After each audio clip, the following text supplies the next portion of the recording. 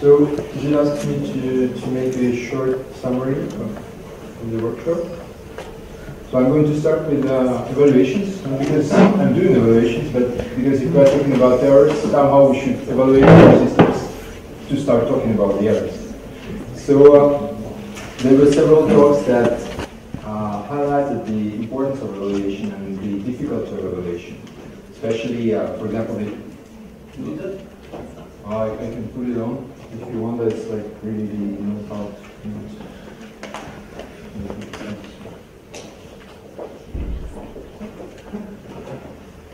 No, it doesn't work. No. Well, I'll be just talking. For example, the talk of Lucia Specia just showed that we, in order to measure quality, we should actually know what is quality exactly, and quality for whom or what. So there is a whole bunch of questions around the notion of quality that we want to evaluate. And so also it was shown that there is different importance for users that know the language and they do not know the language when they do post-editing. And that's very difficult to achieve internet editing agreement when you do the evaluation. There was also a presentation by Juliette Kahn from LNE that showed that data is very important, especially our evaluation is very complex, like repair evaluation, that is the evaluation of multimedia person tracking, and that we actually, in order to make coherent evaluation, we should be really attentive to choosing the data, and then looking at the data, we can show a lot of things. And so doing evaluation is not only score, but it's something bigger that should provide the clues for developers to improve their systems. And so what probably we are looking for is error analysis for quality improvement. Here we start talking about the errors, and when we start talking about the errors, we should start talking about the definition of errors and classification of errors. And this is the first point when we immediately face the large number of questions, because as Sotiro said from LIMC, showed in her presentation, even the notion of gravity of errors in automatic speech recognition is quite difficult to define, because the annotator agreement is very approximative, if we can say, and each expert has its own interpretation of the task, and the inter-annotated agreement is really far from being perfect. And really humans have difficulties classifying error gravity. So basically what we need really a task definition to go on with this point, and probably it's too early to think of things in general when we talk about the error definition, error gravity. Then if we talk about errors, the next question is the sources of errors. For example, the presentation of Miriam Ernestus about the errors induced by pronunciation errors. So show that reduced speech has different consequences on the errors. And also there were a bunch of other presentations devoted to this topic, either rather general and psycholinguistic point of view, and more technical presentation linked to pruning errors and things like this. Then if we talk about errors, we should talk about the localization of errors. So basically detecting these errors, hoping that we really define these errors already and we classify them. So now we detect them.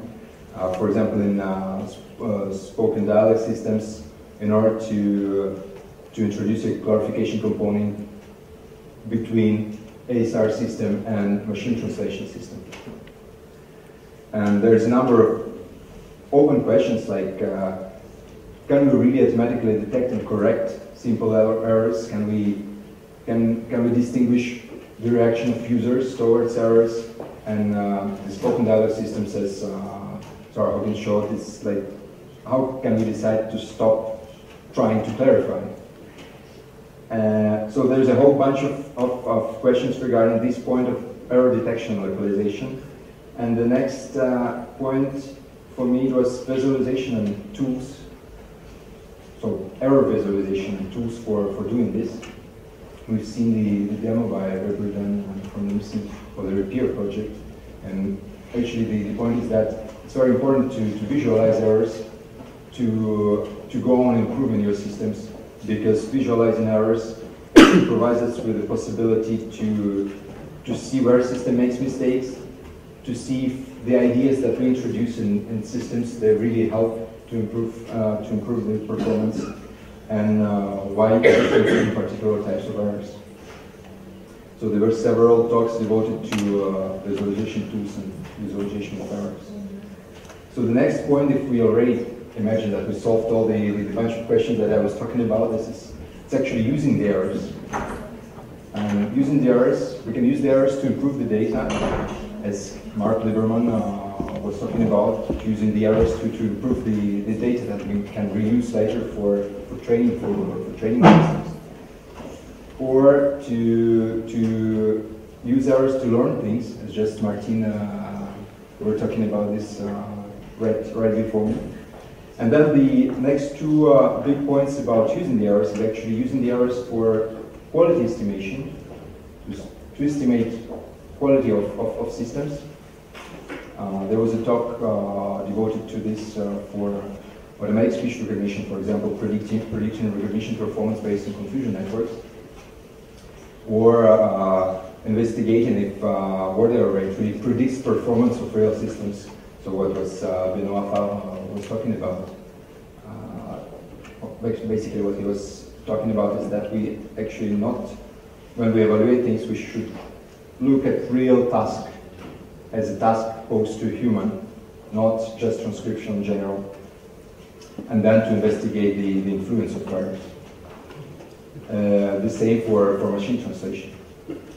And then, so that was using errors for quality estimation, but we can always use errors for system improvement.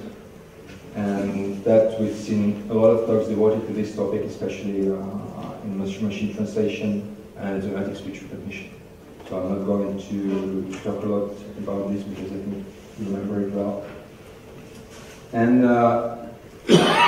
the next question when we talk about errors is actually comparing human and automatic errors. So there is an open question: do we really want to mimic human behavior and human errors to trying to improve automatic errors? And there was a number of talks devoted to the problem of comparing these human and automatic errors, both from psycholinguistic point of view and from more technological point of view, really linked to real systems, as we have seen in the presentation, for example, of Bernmeier, or the presentation devoted to both aspects, like looking at human errors and in machine translation, as in presentation by Francois and Kubler. So for me, there's a bunch of questions in every point relative to definition, classification, localization, using errors, and then there's another point that is generalization of the effort that we do. So so far that I have my personal impression that we've seen a lot of talks devoted to specific topics and specific applications, but that were not many. There was not much discussion devoted to generalization of this effort and trying to project some achievements from one domain to another and making things more. So that's my personal summary. Fine. Thank you.